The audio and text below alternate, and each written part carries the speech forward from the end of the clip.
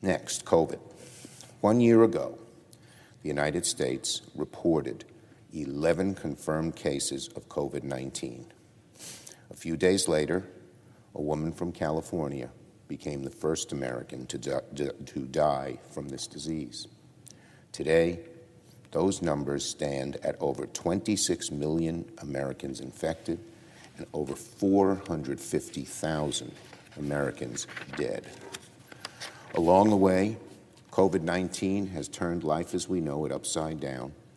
It triggered the greatest economic emergency since the Great Depression, tens of millions of lost jobs, shuttered schools, collapsed businesses, and the greatest healthcare crisis since the Spanish pandemic flu. Congress has come together on several occasions to pass important relief measures, measures that did a lot of good. They've saved jobs and lives and businesses. But it has not yet been enough. The crisis is still with us. The economy is weakened. Everyday Americans are struggling with the basic costs of living, of necessities. So today, the Senate is going to take the next strong step forward in passing a rescue plan to lift the country out of the crisis and set it back on the path to normal. Starting this afternoon, we begin the process of debating amendments to the budget resolution.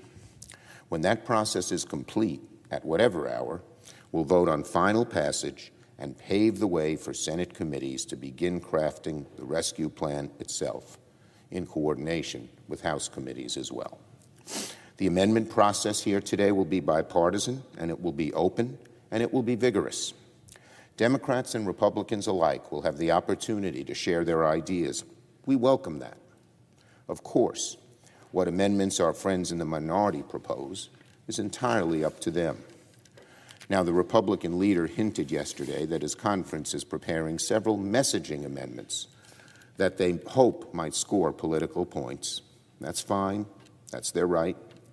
But I sincerely hope our Republican colleagues approach our work today with the intention of having serious ideas considered, not using the debate over pandemic relief to sharpen ephemeral partisan talking points.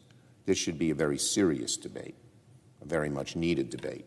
We're in one of the greatest crises America has ever faced. If there are good faith amendments from the other side, we look forward to them. What we cannot do, however, is think small in the face of big problems. We cannot repeat the mistakes of the past. We cannot do too little. We cannot lock our country into a long and slow recovery.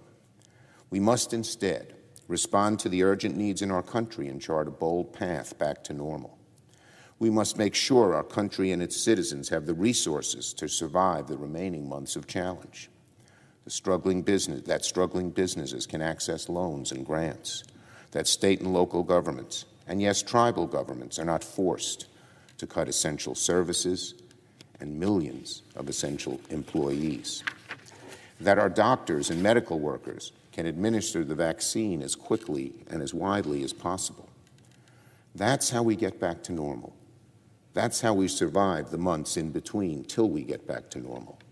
And that's what this budget resolution and the rescue plan is all about. The biggest stories the moment they happen from around the globe. Subscribe to Bloomberg Quicktake now for insight in an instant.